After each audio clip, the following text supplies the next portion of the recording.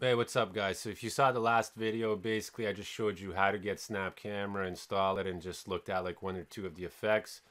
If you missed that, basically you open up your browser. In here, just type snapcamera.snapchat.com, click download, and it's going to prompt you to read the requirements. You got to agree to that and select whether it's for Mac or PC. Install it, open it up like we did in the other video.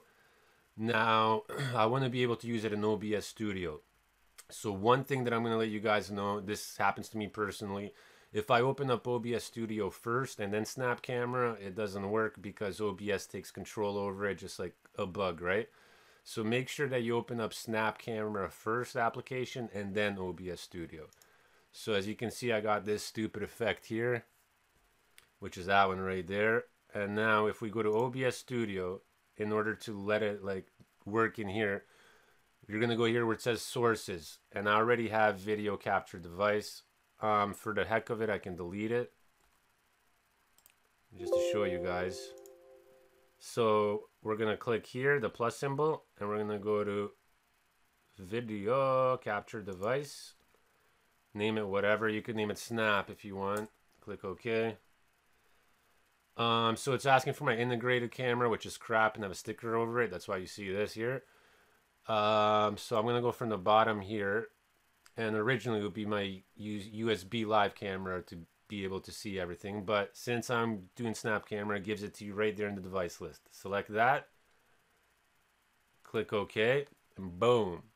Now you got Snap Camera and OBS Studio. If you're streaming, you can do these filters, stuff like that. Now, I haven't used this for a while, so I want to see if I change the lens here, if it changes it there. You see some of the lenses are just garbage. They don't even work half the time, but it is what it is. Okay, so we got that lens. But as you can see, it's going slow, man. So depending on the lens, the way it's made, like some of them lag a lot. I don't know what it is, if it's my computer or the way they designed it. But like if I go to this devious cat we had,